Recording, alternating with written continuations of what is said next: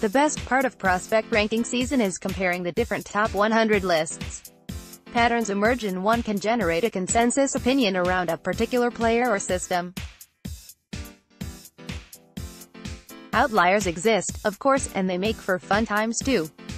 Keith Law published his top 100 list over the last 2 days, and only one Yankee made the cut. As it turns out, he's not one of the regularly talked about prospects. Deivi Garcia checked in at number 61. The right-hander logged 74 innings last year, mostly splitting his time between low-A Charleston and high-A Tampa.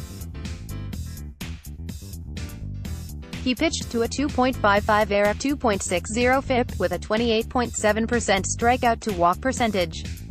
Law likes the 19-year-old's easy fastball, but thinks his curveball could be a game-changing pitch.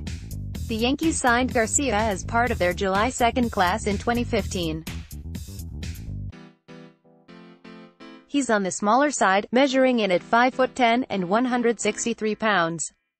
This frame led some to wonder if his future resides in the bullpen, not the rotation. In a chat held over the summer, Law talked about this potential. There is, given his size, Law said, but I believe he has very good spin rates on this fastball and breaking ball, and the results are tremendous. Besides, size concerns aren't all that they're cracked up to be today. Remember how Luis Severino was definitely a reliever. A smaller stature hasn't hurt Justice Sheffield's standings either. Garcia didn't make any other top 100 list, which is noteworthy, but he has clear frontline starter upside. The other curious factor here remains how Estevan Florial, Jonathan Loaisiga, and to a lesser extent Everson Pereira didn't make the cut. The prospect evaluating world seems notably split on the Yankees' young talent, and that should make for some interesting conversations.